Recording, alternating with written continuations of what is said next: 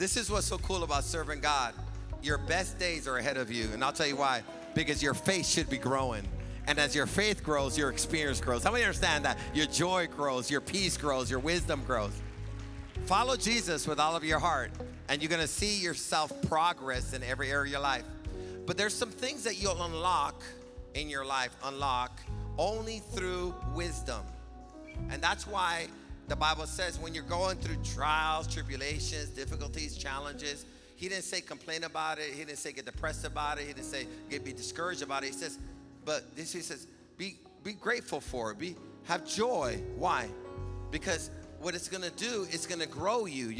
God grows you. There's nothing that God allows you to go through that's not gonna cause some growth. But he says this, if anybody lacks wisdom while you're going through a tough time, that means I don't know what to do. He says, ask me and I'll give it to you. What he's saying is there's some things you won't fix until you learn how to fix it. And I think sometimes as Christians, we're just looking to be zapped into success, zapped into victory, and God is saying not everything's a zap, and not everything is God doing everything. There's some things, someone say partnership. You're gonna learn how to succeed. You're gonna learn how to have a great marriage. You're gonna learn how to overcome. You're gonna learn how to manage your finances. You're gonna learn how to walk in victory. You're gonna learn how to think. How many understand that? Learn. Stop trusting in luck. Well, I'm just not lucky. Stop that. Start gaining some skill. Because if you start gaining some skill and knowledge, the Bible says people perish for lack of knowledge. That means they're perishing, they're dying, and they're ruining everything because they don't know what to do. So we're covering something that a lot of people don't want to talk about, especially in church. We want to talk about our finances a little bit tonight. And we need to start stewarding, that means managing your money. Well, see, whatever you manage well, this is what happens. You get more to manage. Whatever you neglect, you will soon lose. So don't expect for God to give you more if you're not taking care of what you got. So if you have an apartment, even you don't own the apartment, take care of that apartment like it was your own house. And there will be a day you could have your own house because you've been faithful with what you got. Clean your car. Take care of your lawn. Take care of your finances. So there's two sides to having an abundant life. Say it with me, two sides.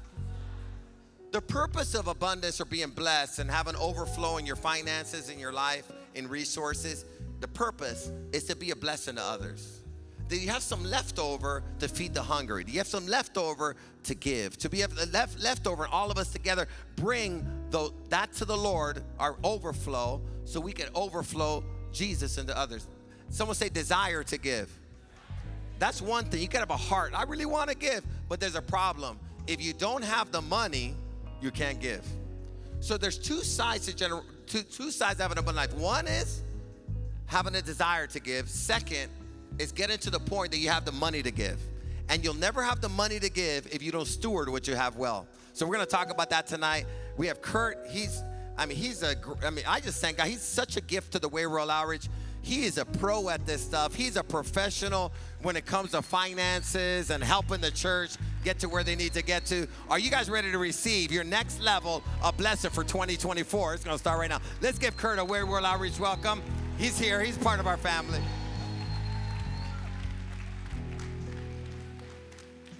Good evening, everybody. You guys fired up? You know, God will turn your test into your testimony.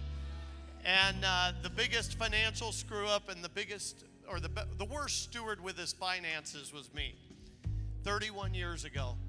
But then we submitted to the Lord and we decided to live God's way and apply God's principles in our lives, and everything changed. Everything changed. And so today we're going to cover some things that are going to help you. But you guys ready to get started with a word of prayer? That okay? Heavenly Father, Lord, thank you for today.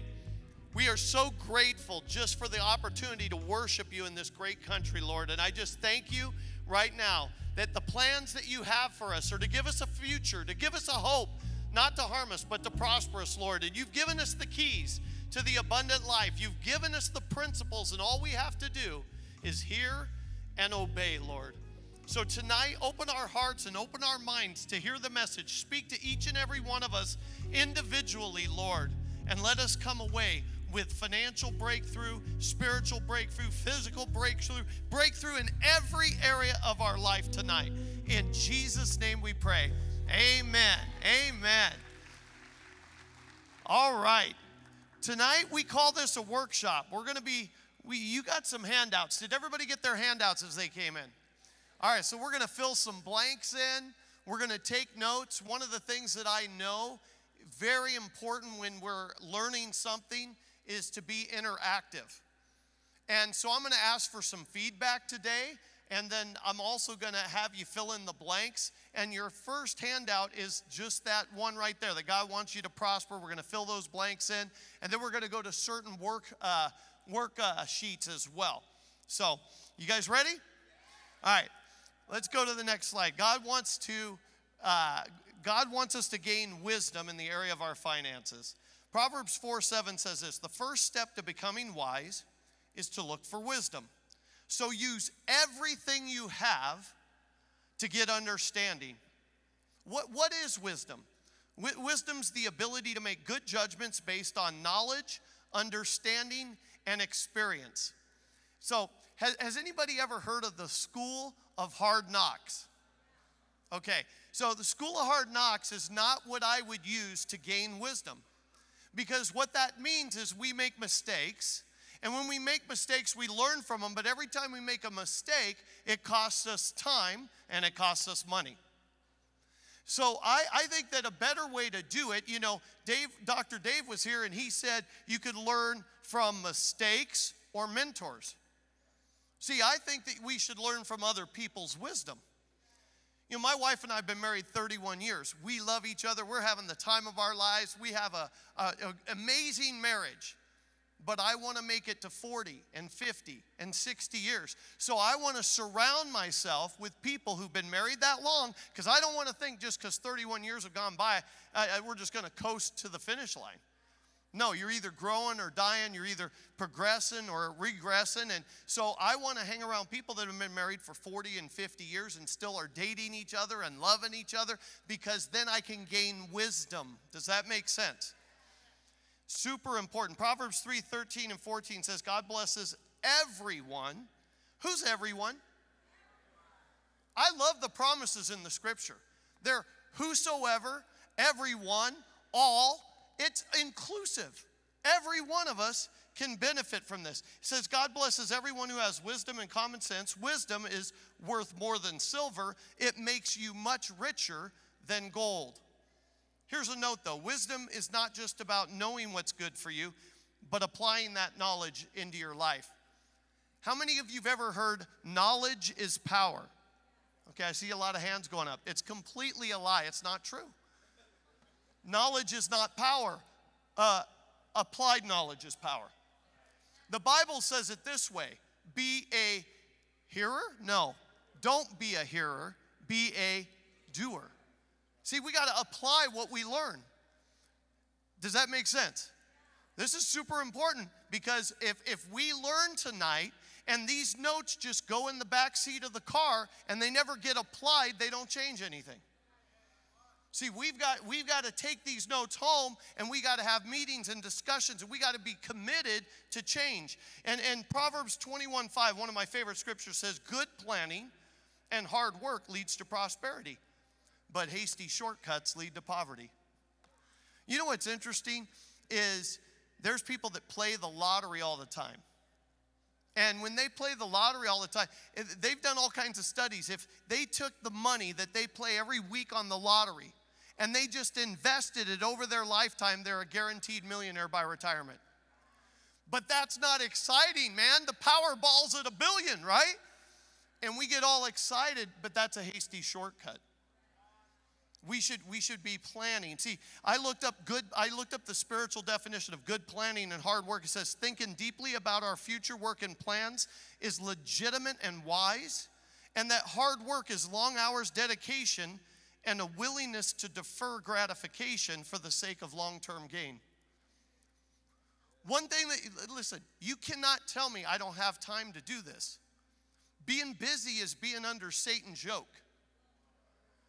See, maybe if you delete TikTok, YouTube, Instagram, and Facebook, and I'm talking to myself, then we will have the time necessary to turn our financial lives around. Would you guys agree? Right?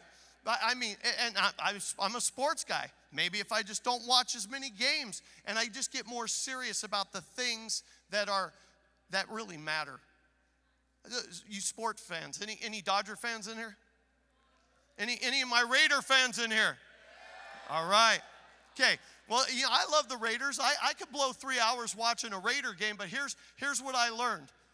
You could take your wallet out or your purse and stick it on the TV and watch 3 hours of the Raider game. And when the game's over, check your wallet or your purse and see if there's any more money in it. All you did was burn up the 3 hours that you had. And the players got paid, the owners got paid, the advertisers got paid. Everybody got paid but you. And you burned the currency that you have. Dr. Dave Martin talked about that, right? The U.S. is the dollar, Japan's the yen, heaven is faith, and earth is time. And you just wasted it. You didn't invest it. Proverbs 23, 3-5 says this, a house is built by wisdom and becomes strong through good sense. Through knowledge, its rooms are filled with all sorts of precious riches and valuables. The wise are mightier than the strong, and those with knowledge grow stronger and stronger. Whoa, amen. What a verse. See, because each one of us can grow in the area of knowledge. So, anybody ready to learn the 7 keys to financial success, right? All right, you guys ready? Number 1, think about money as a tool, not the goal. God desires to bless us and bless others through us. Money's just a tool he uses to bring provision and increase with the intent of producing a harvest of generosity in us. See, money can be one of 3 things typically. It could be a threat, it could be a test, or it could be a tool. For many years in my life, money was a threat. See, my wife and I, we got married, we both raised Christians, and, you know, our money, we didn't make a lot of money, and my wife said, well, we're going to pay our tithes, and we're going to pay ourselves, right? And I went, wait a minute. I'm pretty good at math, and we don't make a lot of money, and we can barely pay our bills, and if we give our tithes, and then if we give 10% to the Lord and 10% to savings, there's no way we're going to be able to eat. She goes, yeah, but we have to. And I said, well, honey, how about I handle the finances? That was one of the worst things that could have happened to us, because our finances were cursed for years. Because I would take scriptures and pervert the scripture. I'd say, oh, God loves a cheerful giver. I'm cheerful with $20 this week. Not 10%, not the tithe. So our finances were messed up. And so every time we had money and more money, it was always a threat. But then eventually I tapped out. I'm a UFC guy. I tapped out. My arm was about to break. I was choking out. I finally said, Lord, I'm just going to do everything your way, and I don't want to carry this burden anymore. See, I was carrying a burden that I wasn't meant to carry. I was trying to be the provider, when God was the one who was supposed to be doing all that. I needed to lay my burdens at his feet, because his yoke is easy, his burden is light, and I just needed to follow him. And so when we did that, all of a sudden things changed, and we became tithers, and that became a routine. We became very comfortable tithing. And then we come to church, and they'd present a need, like the All for Him offering, or a first fruit offering, or Uganda, or Pomona. And God would move on our heart, and what we started to realize is that's the test. Because we got the tithing down, but now God just wants to go, do I still have your heart? Is your faith in me, or is your faith in the money you have in the bank? And all of a sudden we'd hear a number that we should give, and I'm like, ah. And I'm telling you, for the last at least decade, and it just happened 2 weeks ago at an event we were at, honey, what's God putting on your heart? Okay, let's write it down. And we do this every time, Pastor. And we slide the numbers, and I'm telling you, for the last 10 years, it's the exact number each time. God's moving on our heart. It was a test. And we be praying and seeking, and then that's a test to get to the next level, because God goes, if money doesn't have a hold on you, if I can get it through you, I'll get it to you. I want to see if you're ready to go to the next level. Amen? And eventually we want to get to a point where money's just a tool. It has no hold on our life. It's just a resource. Does that make sense? 2 Corinthians 9:10 says, for God is the one who provides the seed for the farmer and then bread to eat. In the same way, he will provide and increase your resources and then produce a great harvest of generosity in you. Who provides the seed? God does. See, that was huge. I had to learn that God, everything we get comes from God. Every day we wake up is a blessing from God. The air in my lungs is a blessing from God. The favor at my career is a blessing from God. Every single thing comes from God, and all he asks us to do is to be good stewards with what he's given us. And then when we do have extra, like Pastor said, we're blessed to be a blessing. And so what's crazy to me is this guy who never gave, who never tithed, when somebody would approach me on the street, I thought they were a scammer. Today, we support 14 ministries outside of the way. That's what God, my wife says this all the time. She goes, you're not even the same guy. And she's right. God's done a work in me, and he's created a heart of generosity that wasn't there. He moved a heart of stone, and he replaced it with a heart of flesh in that area. All right, number 2, practice tithing. Bringing our tithe of 10% of all our increase is an act of worship and honoring God. When we bring our tithe to the Lord, he, what's it say? Always releases a blessing. He releases his supernatural abundance in our lives. See, Malachi 3:10, one of my favorite verses in the Bible, it says, bring the whole tithe into the storehouse, that there may be food in my house. Test me in this. The only scripture, God says, test me in this, says the Lord Almighty, and see if I will not throw open the floodgates of heaven and pour out so much blessing there's not enough room to store it. This is a promise from God. Now, I want you to understand something about the tithe. First of all, 100% of what we get comes from the Lord, right or wrong? In the scripture, nowhere will you see the words, give your tithe. You're going to see, bring your tithe. And in the scripture before Malachi 3:10, it says, will a man rob God? How? By stealing the tithe.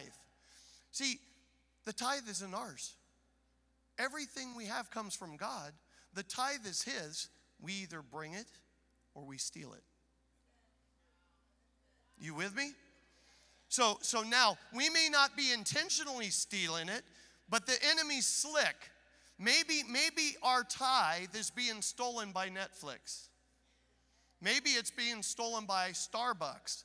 Maybe it's being stolen by Larry when he sells you some shoes, right? I asked him if I could pick on him today. He said I could. But the point is this. We need to put God first. It's not a matter of our money. It's a matter of our heart. Does that make sense? So if we think about money as a tool and we practice tithing, we're on our way. Number 3, prioritize God first in your spending. God promises that if we put him first, he will meet, here's the word again, all of your needs. Matthew 6:33, one of my favorite verses in the Bible. Seek first God's kingdom and what God wants, then all your other needs will be met as well. Wow. Now, we've got to do some work here. This is where we're going to pull out our budget, our monthly cash flow plan. You have a packet in here that looks like this. It's called a monthly cash flow plan. Pull this out. And we're going to go through a couple of examples, 3 pages. And you're going to have to do this on your time. But I'm going to give you the resources and the instruction, but then you're going to have to follow through. Right? What does Pastor say? Invest nothing, get nothing. Invest a little, invest a lot, Well, it's the same thing here. If you study and apply yourself, you're going to get a great return. So this monthly cash flow plan, it says here at the top, yes, this budget has a lot of lines and blanks, but that's okay. We do so that you can list practically every expense imaginable on this form to prevent you from forgetting something. Don't expect to put something on every line. Just use the ones that are relevant to your specific situation. You're going to enter your monthly take-home pay in box A. And then you're going to go on and on and on. And it's just very simple instructions. So now we're going to show you what it's going to look like practically, okay? So let's say you make $3,000 a month right now. That's your take-home pay, $3,000. Now, if you look at the budget, it tells you that 10 to 15% of your money should be going to charity.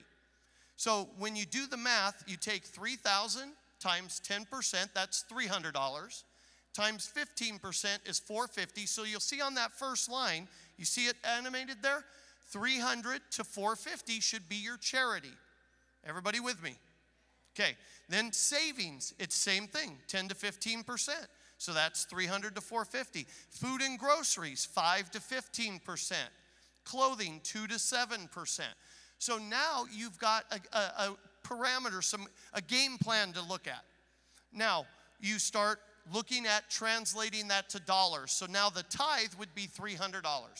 That's 10%. Would you guys agree? Because we're not going to steal the tithe. We're going to bring the tithe.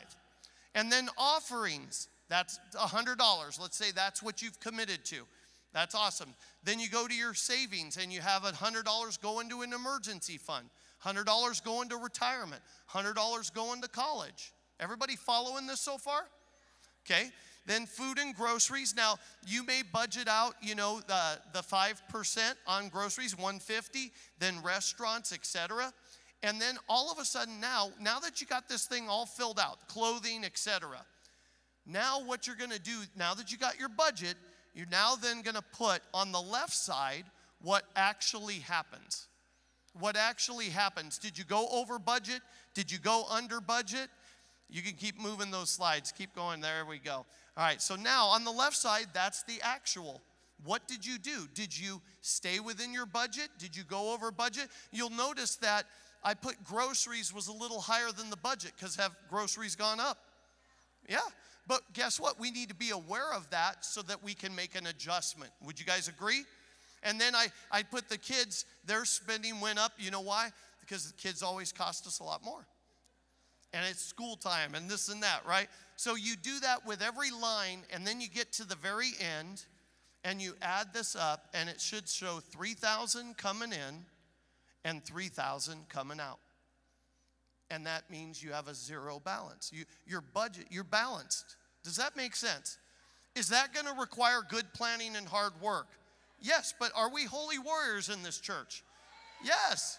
Look at this, you crazy people. It's Wednesday night before Thanksgiving, and you're sitting here. I always heard the breakthrough goes to the committed. The breakthrough goes to the weirdos. Everybody else is at home, and we're here at church where we should be, learning this stuff. Amen?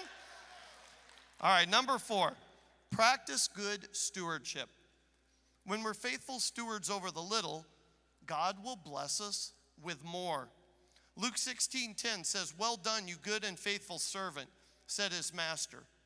"You've been faithful in managing small amounts, so I'll put you in charge of large amounts. Come on in and share my happiness."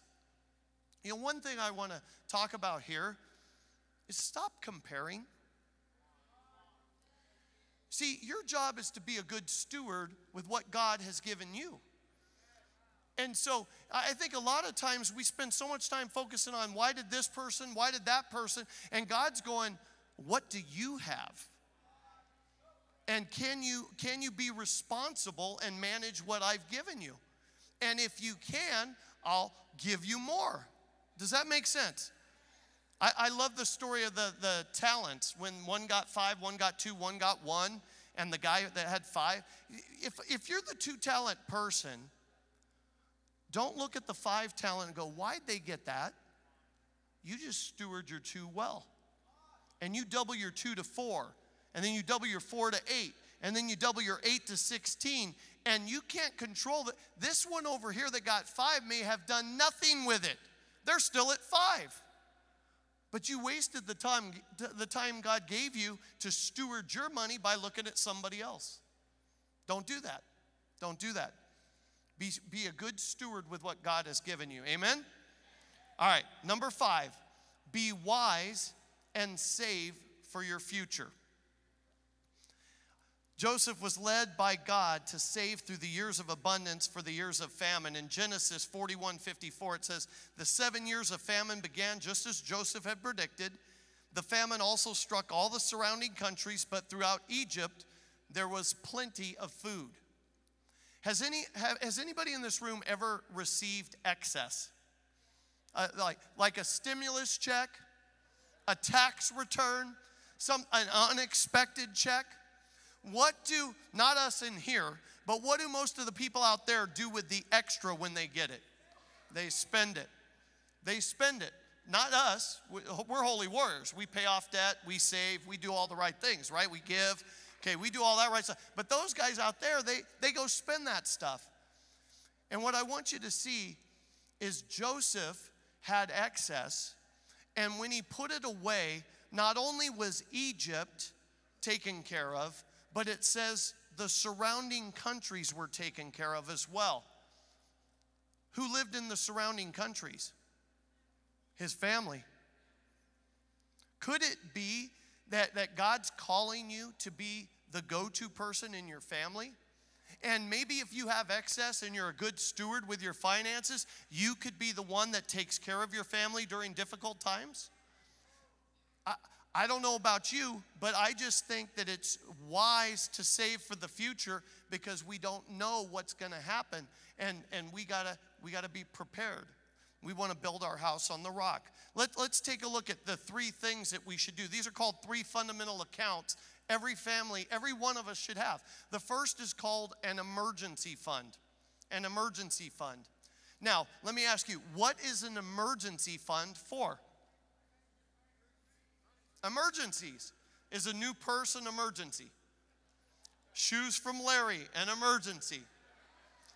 Going to the Raider game, an emergency. No, an emergency is an emergency. Now, why is this important? Because when we don't have an emergency fund, which I didn't have 31 years ago, my credit card became my emergency fund. And guess what? Today, 31 years in this industry, I have never seen credit card interest rates like they are today. They are the absolute worst I have ever seen. 25 to 35%. So when we don't have an emergency fund and we have to put it on a credit card, you might as well just put handcuffs on you because you've just gone into slavery. The second account is a short-term account. That's money for short-term goals, college, retirement. Hey, everybody grab a pen and take this and write this down. You guys ready? This is really important, probably the most important note on here. You ready? Christmas is December 25th this year. Now we're laughing, but how many of us get to Christmas with no finances for gifts? Christmas is the same every year. Your birthday's the same every year. Your anniversary is the same every year. See, we could be planning and preparing for that. If I need $1,200 for Christmas gifts, I could put $100 a month into an envelope and have the resources for Christmas. Right or wrong? We could do that. And then lastly is called a long-term account. That's retirement. That's your 401ks, your IRAs, your Roth IRAs. It's maybe your employer plan. But you should have all three, because one's going to take care of you now, one's going to take care of you in the short term, and one's going to take care of you in the long term. I just have a question. Does anybody at some point in their life want their money to work as hard for them as they did for it? Yeah, of course. Well, since we're talking about long term, I want to talk to you about a thing called the Rule of 72. The Rule of 72, one of the most powerful concepts in the world. It was created by a guy named Albert Einstein. Ever heard of that guy? Pretty smart guy. What he said was, it's actually called the law of compound interest. Okay, it's right up there with the law of gravity. Meaning this, if you don't believe in gravity and you jump off the roof, you're going to believe in gravity on the way down, right or wrong? Okay, well, the rule of 72 is how your money compounds, and if you're not aware of this, then you will get taken advantage of. Let me show you what I mean. Okay, take the number 72, divide it by your interest rate, and whatever the answer is the amount of years it takes for your money to double one time. So help me with my math. If I put some money in the bank and I get 1%, 72 divided by 1 is what? 72. So it takes 72 years for your money to double one time at 1%. How many 72-year periods do you guys all got left in your life? Not enough, right? Well, 72 divided by 3 is 24. So if you've got 10,000 sitting in the bank and that money doubles every 24 years, then the 10 doubles to 20 and the 20 doubles to 40. Can you see that? Okay. Now, if you get 6%, 72 divided by 6 is 12. So your 10,000 now becomes 20,000, 40,000, 80,000, 160,000. Now, let me ask you a question. The interest rate doubled, but the money grew 4 times bigger. Is that a little difference or a big difference? It's big. Well, it's going to get bigger. What's 72 divided by 9? It's 8. Your money doubles every 8 years. So the same 10,000 becomes 20,000, 40,000, 80,000, 160, 320, $640,000. Big difference or little difference? No, come on, you guys, are you awake? Big difference or little difference? That is huge. It's the same 10 grand. It's the same 48 years. But would you rather end up with 40,000, 160, or 640? 640 all day, every day. If you don't know this, the Bible says people perish for a lack of knowledge. You end up on that left side, and you give your bank your money, and you get 40,000, and the bank makes the $600,000 off your lifetime. Do you think this is important stuff? You think it's important to fight for every percentage point that you earn on your money? Very important. Now, by the way, the rule of 72 works for you when you invest, and it works against you when you borrow. So now we're going to talk about debt. You guys keeping up with me? We're trying to boil down a whole financial seminar in 40 minutes, okay? So I know we're rapid fire, but I know you can handle it, right? Right? You got this, right? When you're weak, he's strong. You got it. All right, here we go. Number 6, pay off debt and avoid new debt. See, I don't know about you guys, but I was pretty good at the pay off debt part. It was the avoiding new debt for years that kind of got me. Do not become a slave to the lender. Proverbs 22:7 says, the rich rule over the poor, and the borrower is the slave to the lender. So you have another handout in here, and it's going to require just a little bit of effort. It's called a debt snowball worksheet. You can pull that out, debt snowball worksheet. And what we're going to do is we're going to complete a debt snowball worksheet, and you're going to, as soon as you pay, let's talk about those other people out there again for a second. Those other people out there, not in here, not holy warriors, when they pay off a bill, they pay off a credit card, they finally pay off a bill, they pay off a car, what do most people do as soon as they pay off that bill? They go get another one, they spend it. Not holy warriors. You know what we do? We start a debt snowball.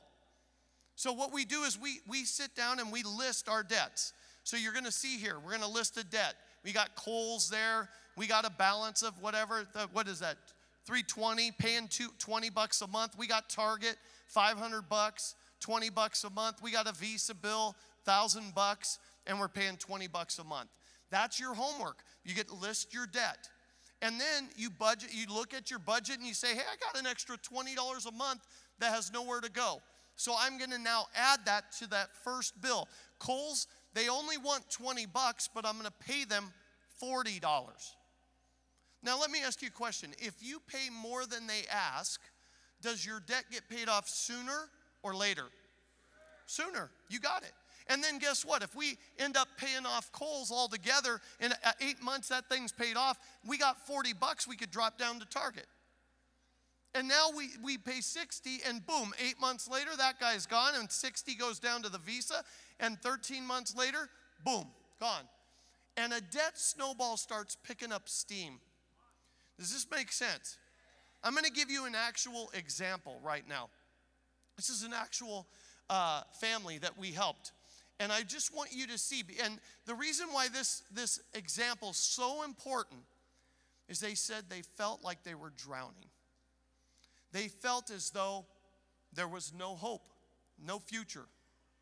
The enemy had them, they love the Lord and they're serving the Lord, but this was weighing on them. You guys with me? Okay, and you know, one of the things, we talked about it last night in class, at our table last night in Holy Warriors, somebody said, you know, there's such shame. And I said, stop it. Shame the devil.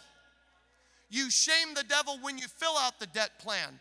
When you put those numbers down and you start a strategy to get out of debt and live a prosperous life, you're shaming the devil. And the devil's trying to shame you to not fill it out. Stop it. Stop it. So here's the numbers. Look at this. Okay, this is their debt. Those are all their bills, 24 bills. They're paying, they owe $69,000. Look at the interest rates. The average interest rate's 27%. Now you keep going, their minimum payments, they're paying over $3,500 every month to their debt. Now that column right there is very important. They will not be out of debt for 100 years. Based upon those payments, that's when they'll be out of debt, and they're gonna pay $400,000 in interest. Could you understand why maybe they felt a little stressed out about their situation? But we as holy warriors, we don't hide. We just, you know, what does Pastor tell us? If we mess up, fess up. Then get up, and then I add show up. Because if you mess up, you obviously fess up and repent. You get up, you don't stay in shame, but then you show up, because every National Geographic I've ever seen is the little gazelle that's off to the side gets picked off. So when I mess up and fess up and get up, then I show up, because I need the pack. Does that make sense? Okay, so now we look at this, and they just started their snowball. So here we go. They had a car that was going to be paid off, and that was going to free up $500. So guess what? Victoria's Secret's $50. They add the $500 to Victoria's Secret. Does it get paid off sooner or later? Sooner. If they add $550 to Best Buy, sooner. Keep going, keep going, keep going. You guys get the idea. Now watch this. You keep going. You keep going, and you keep going. Because you're disciplined. Hard work. Good planning. 100 years, 412,000, no strategy. Debt planning, debt snowball. 2 years, 11 months, gone. Debt free. $381,000 that you were going to pay to the banks and the credit unions that now you get to keep in your family. And you know what? I'm telling you, every single time I've seen somebody put together a debt snowball, make the commitment, Pastor, every time. It never takes 2 years and 11 months. You know why? God brings increase. God brings breakthrough. And that 2 years, 11 months is usually cut in half. Because when they're good stewards, God's up there just going, man, my son, my daughter, I love you. Thank you for putting me first. Thank you for being a good steward. I want to bless you. And unexpected blessings happen. Inch by inch, it's a cinch. You know, how do you eat an elephant? One bite at a time. Don't get overwhelmed with the big picture. Just inch by inch. Number 7, set financial goals. Goal setting is getting God's success plan for our lives and writing it down. We all know Habakkuk 2:2. The Lord answered me, write this vision down, clearly inscribe it on tablets so one may easily read it. Super, super important. You have a sheet called a financial roadmap. And I'm going to give you a real quick overview of what your whole financial picture should look like. But at the top, there's a great question. What are some of the things that you and your family would do differently if money and time weren't an issue?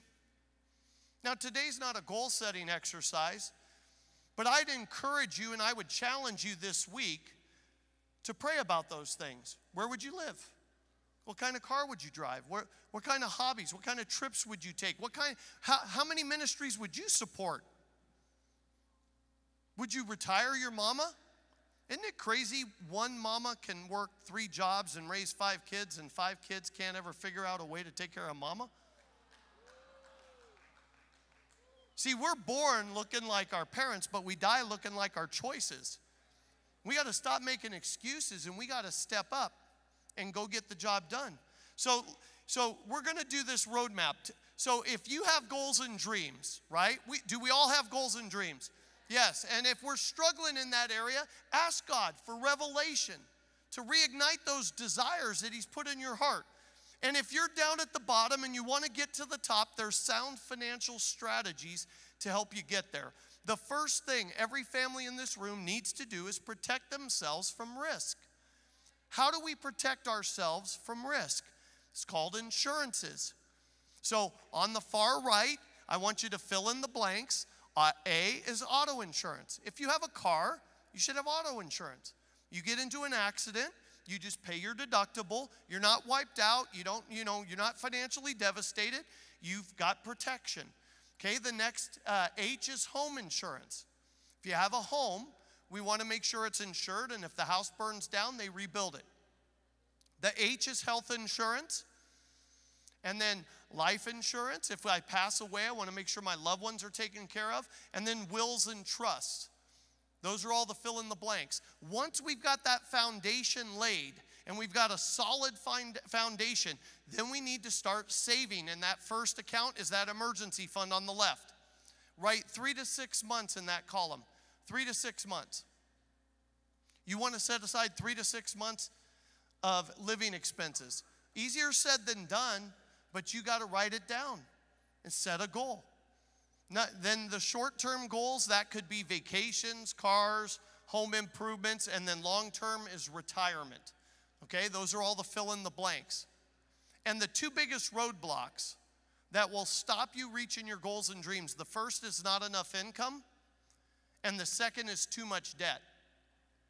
And I see the enemy behind both of those. I see he loves to entice us with debt, to get into slavery. But the other thing he likes to do is keep us with broke income. God gives you the desire to start a business and you talk yourself out of it.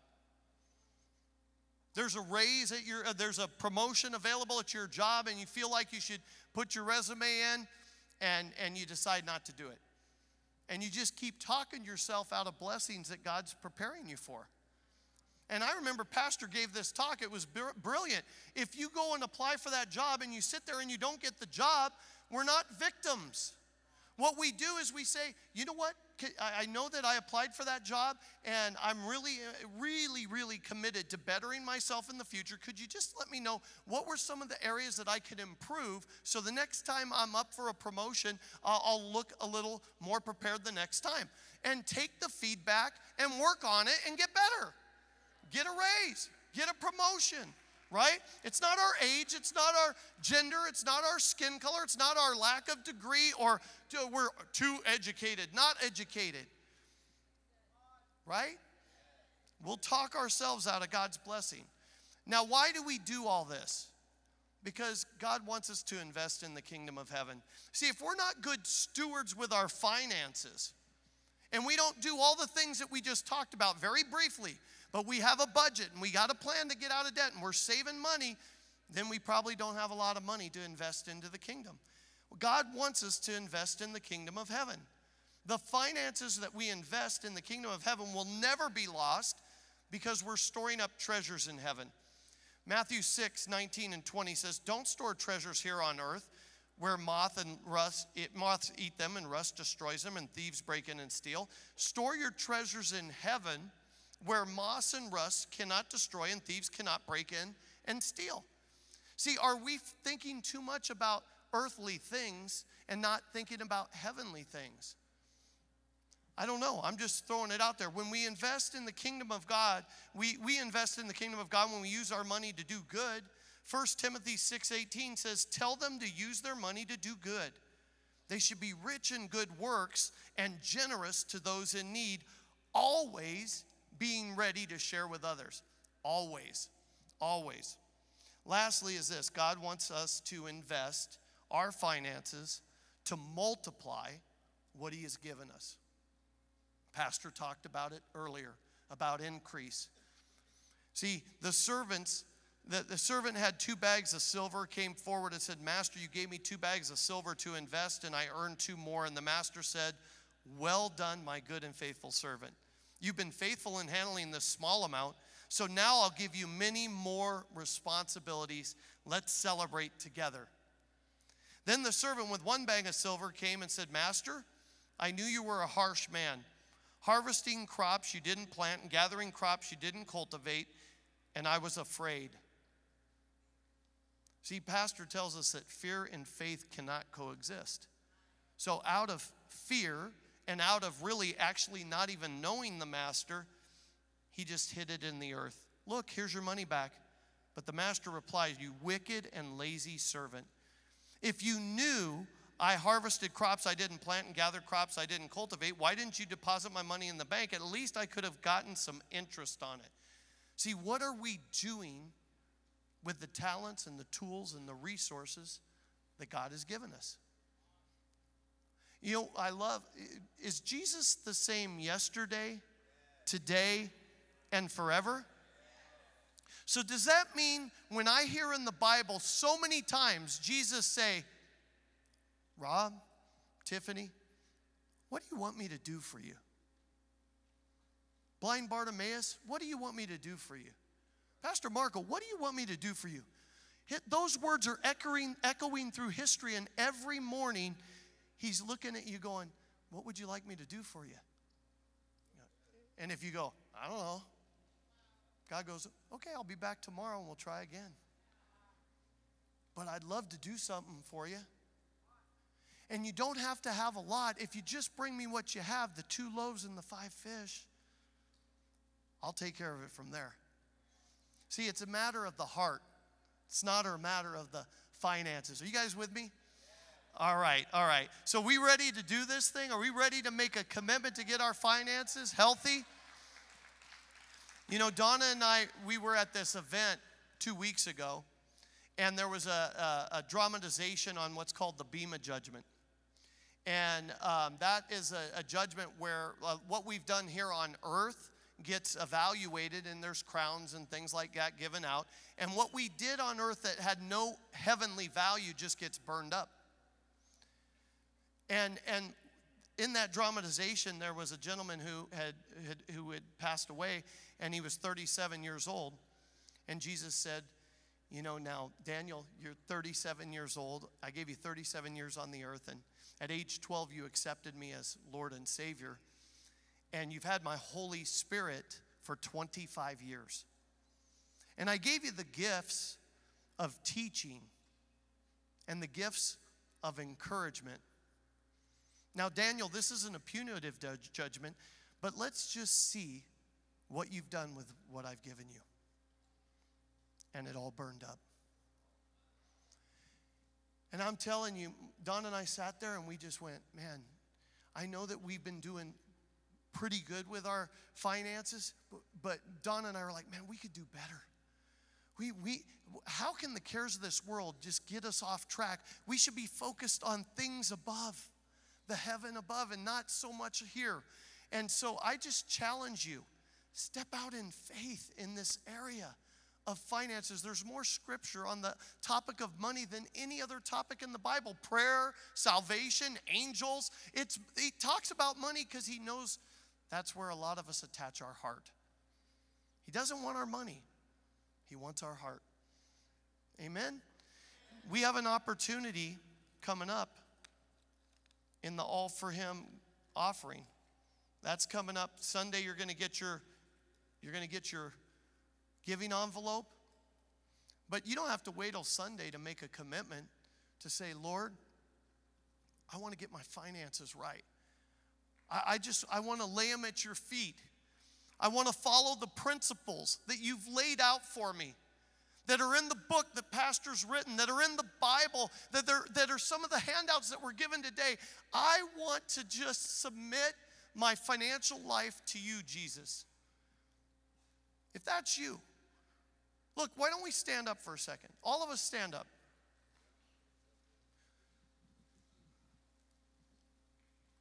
I know right now, I know, I've been praying over this I know there's people here that today needed to hear this. I know that today that is a day where God's stirring your heart to do finances His way. To be blessed, to be a blessing. If that's you, I'm going to count to 3, and what I want you to do is raise your hand. You're just tired. You're tired of the debt. You're tired of the struggle. You're tired of carrying a weight that you weren't meant to carry. We sung it earlier, Jehovah Jireh, God our provider. We weren't meant to have to carry that struggle. You want to lay your finances at Jesus' feet tonight. You want to say, Jesus, I'm going to turn my whole financial life over to you. And I'm going to do the things that you've called me to do with my finances. And I'm going to trust you, Jesus. 1, I'm tired of the struggle. I want to prosper. But I want to prosper your way, Lord, because when I prosper your way, there's no sorrow added to it. 2, God, I'm just tired. Just tired. I don't want to carry this burden anymore. I want to trust you in the area of my finances. Ready? Raise your hand. 1, 2, 3. Trust in Jesus. And amen. Amen. All over. Amen. Amen. Altar team, come forward. If you raised your hand, I'd like to ask you to come down here. Give us the honor of praying with you right now. I want to pray a blessing over your finances and a blessing over you and your family. Guys, keep applauding. Give them a round of applause as they come down.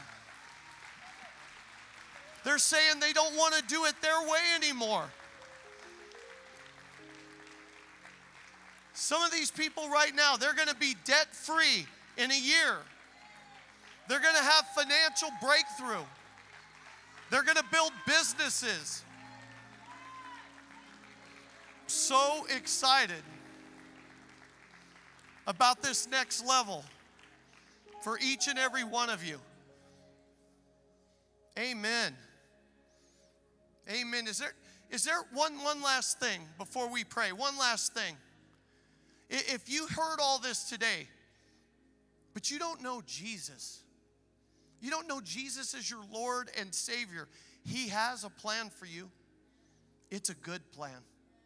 It's to prosper you. It's not to harm you. It's to give you a future, to give you hope. You know what the greatest Thanksgiving gift you could give yourself today is accepting Jesus. For God so loved the world that He gave His only begotten Son, that whosoever believes in Him will not perish, but have everlasting life. If you don't know this Jesus, and today you say, yes, Lord, I do want to put my trust in you in the area of finances, but Lord, I just need to put my trust in you, period. I want to know you. I want you to raise your hand because I don't want anybody to walk out of this room not knowing Jesus as their Lord and Savior. I'll count to 3. 1, I want to know you as my Lord and Savior. Number 2, I trust you, Lord. I'm going to allow you to lead me for the rest of my life. 3, raise your hand if you want Jesus as your Lord and Savior. Amen.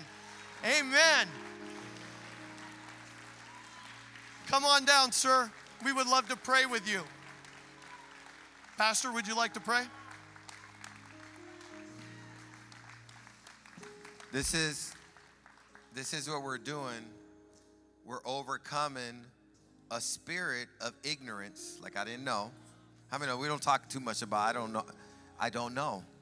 It's time for us to say, I'm not going to be in the not knowing anymore. I need to know. And that's what the Word of God teaches us. Success, principles, instruction for every part of our lives. Any area you want to succeed in, there's biblical application, knowing it and doing it. Also, we're going to overcome the spirit of poverty. Okay, the spirit of poverty does this. It doesn't allow you to get money. The spirit of poverty will stop you from getting money. You have talent, you have abilities, but somehow the money just doesn't get to you. You're always in lack.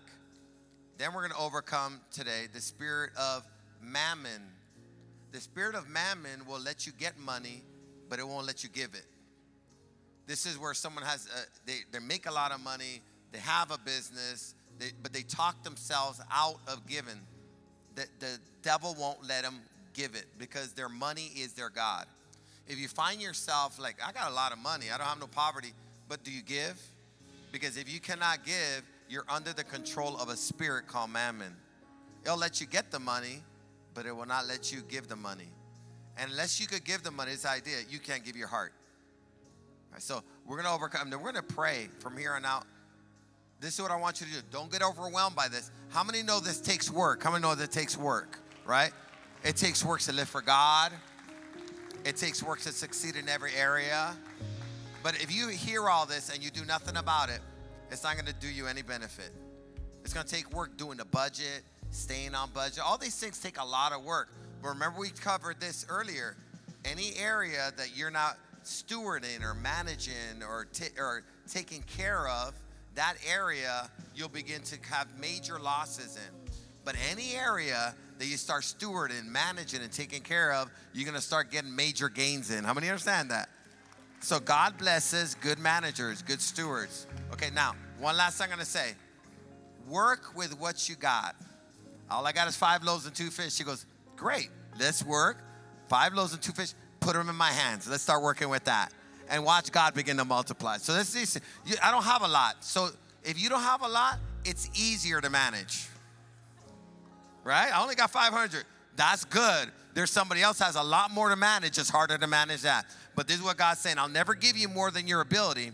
So learn how to handle your 500 so I could increase resources in your life and get more to you. How many of God wants to get more to you?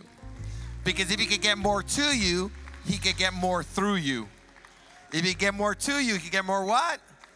So this is what he blesses you. So he produces a harvest of generosity, a harvest of giving in you. That's what it all comes down to, okay?